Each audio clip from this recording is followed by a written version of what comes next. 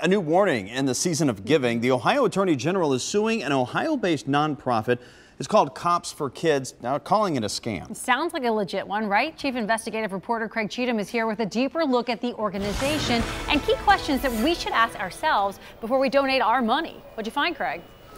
Tanya and Craig, Ohio Attorney General Mike DeWine says Cops for Kids has raised millions of dollars during the last decade, but giving less than 2% of it to police and children.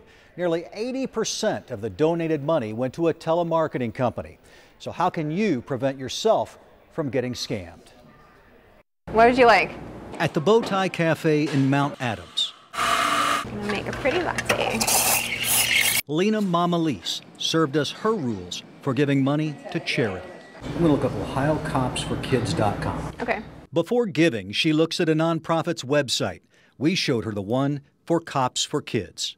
Oh, the page cannot be found. Is that a red flag to you? Yeah, absolutely. This is a real scam. Ohio Attorney General Mike DeWine says Cops for Kids raised more than $4 million during the last decade, spending nearly 80% of it on telemarketing, then paying its 2 employees most of the rest. That leaves only about $74,000, or less than 2% of the money raised going to actual charitable programming. Is it legal? DeWine says Cops for Kids misrepresented itself, so he's suing them. It says that very little money went to the children. Is that true? No. Our Scripps television affiliate in Cleveland spoke with the men identified on Cops for Kids tax records as being the only 2 paid employees. I'm not aware. Can you comment, please? Is a charity accountable? Can you see what they do with your money? Just 2 questions answered by Lena Mamalise. It's very personal. Before she donates a penny, she puts her money where her heart is. For the first 8 days of his life, it was critical and it was scary. Her son Gavin, fighting for his life in a children's hospital. Next month, he celebrates his 7th birthday.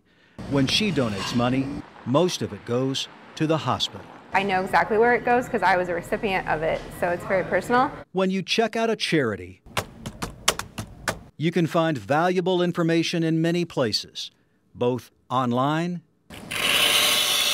and in line. All right. You're welcome. The I-Team has some tips on donating to charities. First of all, give to groups you know. You've seen their work. You've even benefited from it, perhaps. And stay local. The money is more likely to be spent in your community. Visit the charity, see how it uses money, and even volunteer.